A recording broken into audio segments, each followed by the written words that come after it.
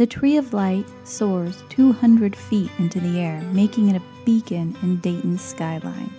It surrounds Deeds Carillon, the largest Carillon in Ohio, and it was built at the request of Colonel and Mrs. Edward Deeds.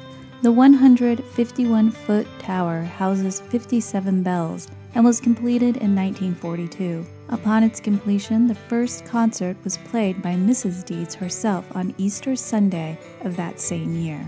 This is the 5th year that the Tree of Light has been illuminated. For more history content, check out my channel, History is Fun.